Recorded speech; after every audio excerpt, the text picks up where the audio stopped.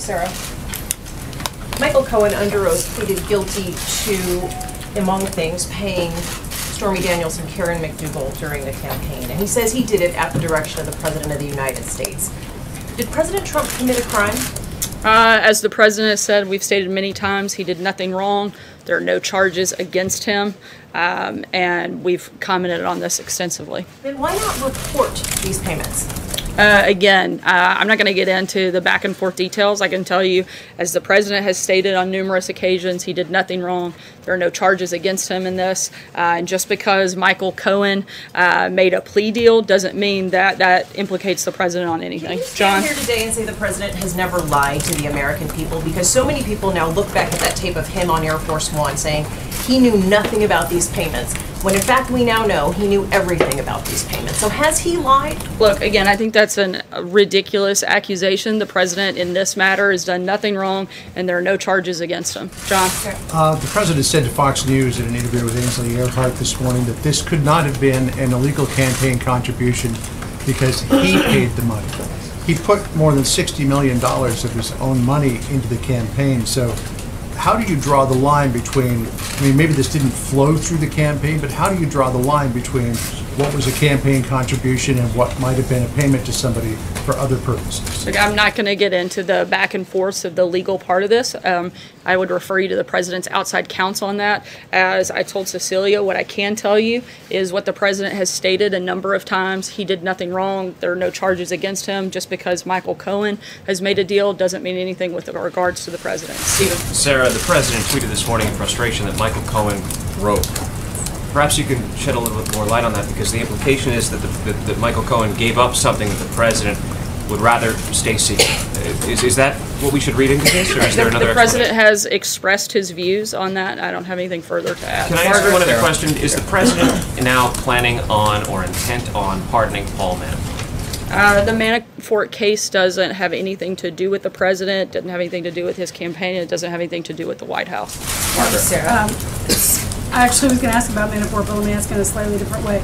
Even if it has nothing to do with the President, he still could have the power to pardon Mr. Manafort. Is that something that he's begun discussing with the team? Has he ruled it out? Does it come up? And I'm not aware of any conversations regarding that at all. Thanks. The question that I also other than actually when he was asked by a news outlet earlier this week, and he said that he hadn't been thinking about that at all. Thanks. In times like this, not that there are that many times like this, White Houses often try to figure out whether there need to be any internal adjustments to deal with some of the political issues you're going to have now with the Hill, with voters, with internally with lawmakers. Is the White House making any adjustments in terms of responsibilities of chiefs of staff, of communications to donors, communications to supporters, how you intend to kind of respond both protectively and offensively to the crisis that you're now in? I wouldn't view it that way at all, and would disagree with the premise of your question. The White House is focused on the same things that we were focused on the first day that we got here, and that is growing the economy, which is doing extremely well, protecting our borders, strengthening the safety and security of all Americans. Those are the things that we're focused on day one, January 20th, and those are the same things that we're focused on right now. Jake? Thank you, Sarah. First, I'd like to start off by congratulating you. This is your 100th briefing, and there's no way what you do every day is easy. I've got two real quick questions. First of all, our colleague Jonathan Swan over at Axios recently wrote, and I quote, "Several top Republican operatives working on the midterm elections told me Trump's fanciful red wave predictions could depress Republican turnout and ironically serve to make any blue wave even bigger." So, are you familiar with any Republican operatives who would concur with this statement? Not that I'm aware of. I think that the thing that's going to encourage people is the lack of a message by Democrats. They have nothing to run on other than attacking this president. And not only does the president and the record that Republicans have had over the last year and a half under his leadership is a great one to run on. We have an incredible story to tell. The economy is booming. Record numbers just today. We're going to continue focusing on the things that Americans care about. And I think that'll be certainly what encourages them, and certainly what will help push Republicans to do well in November. And yesterday the president stated that, quote, Israel will pay a price for the Jerusalem embassy move. Not sure if that's an exact quote, though. Should Israel be concerned that the price they may have to pay would be one that they're not prepared or willing to pay at this point? We think that the president's decision was the right one to move the embassy, something that other presidents had promised and failed to do, and this is a president who's been delivering on the promises that he's made. Sorry? What price are we talking about? What price might Israel have to pay? I don't have anything further for you on that, John. Thanks a lot, Sarah. Since those guilty verdicts yesterday in the Paul Manafort trial, the president has said some kind things about Mr. Manafort. He's called him a good man, a good person. He said he feels badly for what has happened to him. He tweeted today, unlike Michael Cohen, he refused to make up stories in order to get a deal. He tweeted, such respect for a brave man. Is Mr. Manafort a simple candidate for a presidential pardon? Once again, that's not something that has been up for discussion. I don't have anything for you. Let me ask you about the Kavanaugh nomination. There's some Democrats that are saying that the nomination should be put on hold because of the legal developments yesterday. Hawaiian Senator Mazie Hirono put out a statement. She said this president, who is an unindicted conspirator in a criminal matter, does not deserve the courtesy of a meeting with his nominee. What is your reaction to that, Sarah? This is a desperate and pathetic attempt by Democrats to obstruct a very highly qualified nominee. The hearing date has been set for September 4th, and Judge Kavanaugh will be there. Steve? Yes, Sarah. Trade talks between the United States and China are resuming. The president earlier this week expressed quite low expectations for those talks. I'm wondering if that has changed and what you would like to see come out of these discussions. As you said, these conversations are continuing. I don't have any announcements on them. They're ongoing. Certainly what we'd like to see is better trade deals for the United States. The president wants to see free, fair, and more reciprocal trade between other countries, particularly with China, and we're going to continue in those conversations. Sarah, does the president feel betrayed by Michael Cohen, and is he concerned about what he might say to Robert Mueller? I don't think the president's concerned at all. He knows that he did nothing wrong and that there was no collusion, and we're going to continue focusing on the things that Americans care about and that we can have an impact on. One more question on trade. Do you anticipate a deal between Mexico and the United States on NAFTA this week? I'm not going to get ahead of any potential announcement. For decades, NAFTA has harmed American workers and cost the U.S. billions of dollars. We're focused on making sure we deal with and address those problems, and we'll let you know when we have an announcement. Thanks, Sarah. In his interview today, the president said he found out about those payments that Michael Cohen made later on. But he's on tape discussing how to make one of the payments with Michael Cohen, so before the payment was made. So how do you explain that? Once again, I've commented on this pretty extensively.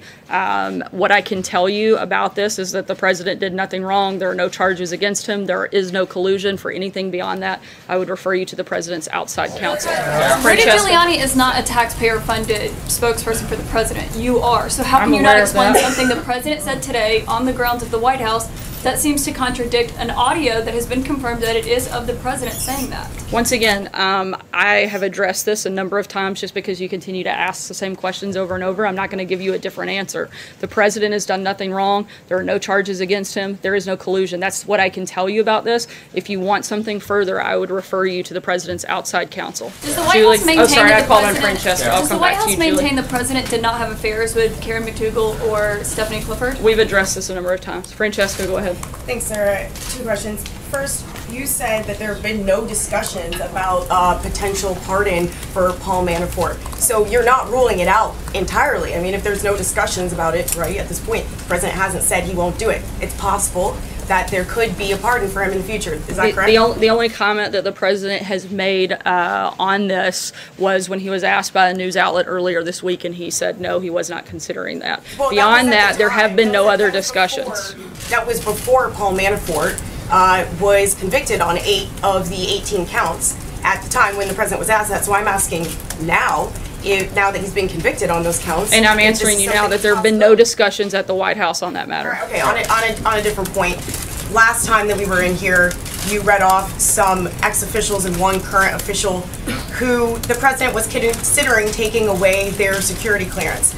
I wanted to follow up on that and ask you, first of all, who was conducting that review to determine whether or not those security clearances will be pulled? And second of all, I wanted to ask you about a tweet that the president saying that he thought that potentially James Clapper is being nice to him so that he doesn't lose his security clearance. Is that a threat, that if James Clapper isn't nice to him, that he'll lose his security clearance? No, I don't have any other announcements on that front. We're continuing to review. When we have an announcement, I'll let you know. Sorry, Julie, who's go doing the ahead. review? I'm sorry? Who's doing the review? That was a number of people involved here at the White House. Julie, go ahead. Sarah, in his tweet about Paul Manafort this morning, the president seemed to be praising him for essentially refusing to cooperate with federal prosecutors in a way that could implicate him, the president.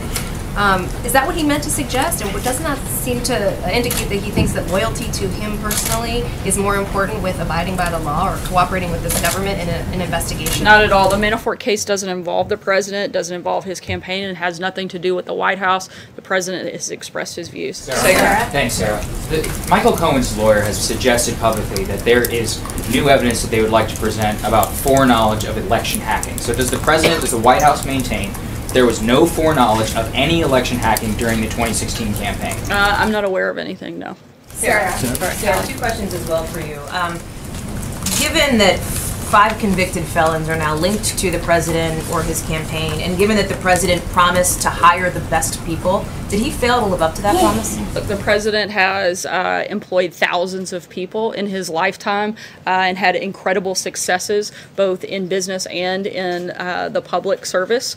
He's the president of the United States. I think he's doing quite well. And can I just follow up on my second question, Sarah, just follow up on Cecilia, because I understand that you don't want to answer the same question a million times, and you said the president did nothing illegal, but I didn't hear a response to the question.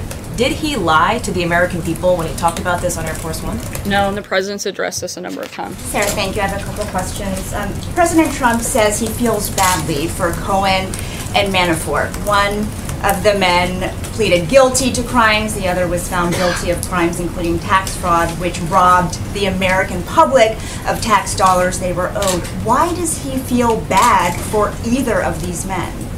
Once again, the president has expressed his views on this matter, and I have nothing else to add on that. Just to follow up on that, does he believe that there's an intrinsic problem with the Justice Department, or does he only believe if someone who is close to him is a victim of the Justice Department? Yeah, I think we've certainly seen a lot of concerns come out of some of the activities of people that worked at the Department of Justice, whether it's Peter Strzok or Lisa Page or James Comey.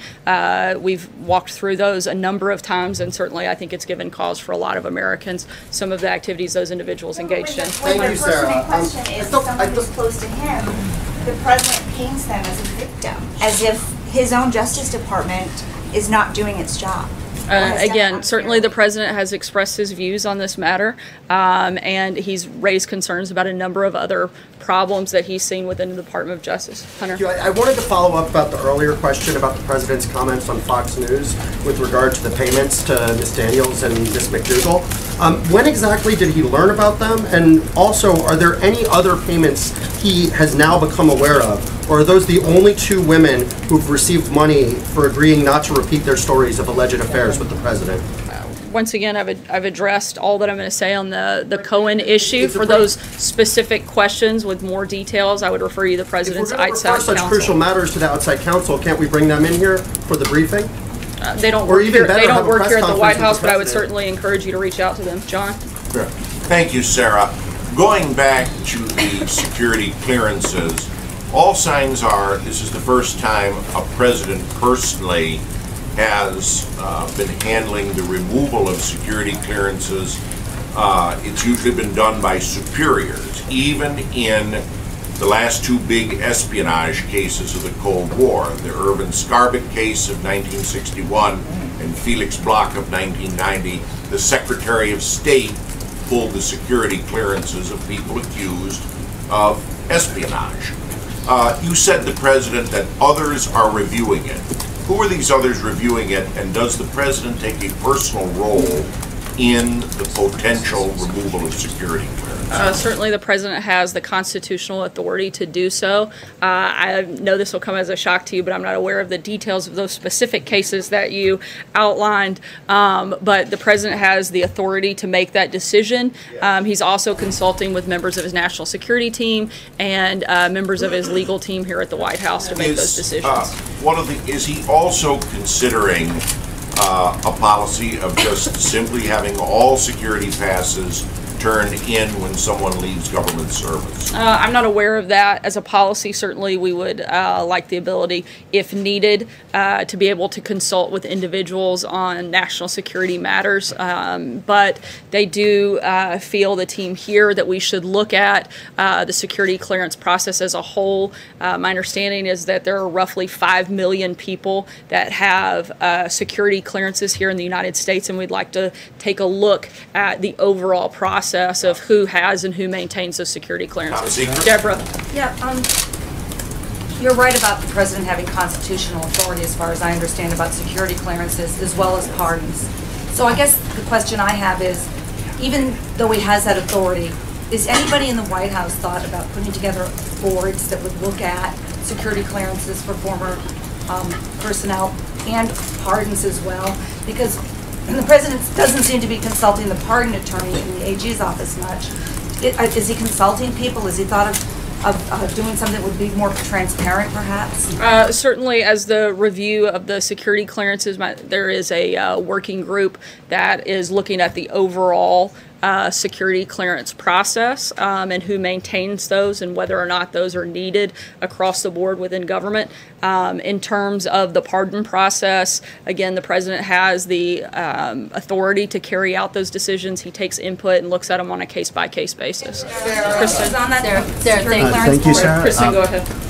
Go ahead. It's on that security. You said that there are people who are looking at security clearances. Can you tell us who they are? There are a number of members on the national security team. I'd have to get back to you. I know that the chief of staff is involved in that process. Sarah, thank you. Earlier this week, the president told our colleagues at Reuters that... Can you speak up? I'm sorry. Sorry. The president said earlier this week to Reuters that he could run it in reference to the Mueller investigation. What did he mean by that? The president has said many times that he's chosen to remain uninvolved in this process, and that's where we are right now. Is that an indication that he's thinking about taking some type of action against Special Counsel Robert Mueller, like revoking his security clearances? I'm not aware of any conversation around that. Sarah, is it an indication that the president sees himself as above the law? Not at all.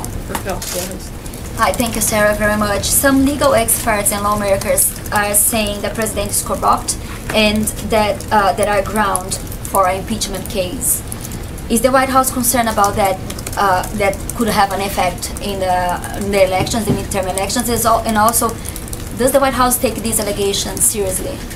Certainly we take allegations seriously. The idea of an impeachment is, frankly, a sad attempt by Democrats. It's the only message they seem to have going into the midterms, and I think it's another great reminder of why Americans should support other like-minded candidates like the president that are actually focused on continuing to grow the economy, continuing to secure our borders, continuing to focus on the safety and security of all Americans. I think that the biggest contrast you could possibly make is the message of the Democrats, which is nothing more than attacking the president and looking at cheap political stunts, while this White House and Republicans in the House and Senate are focused on actually doing good things for the American people. Sarah. Eamon.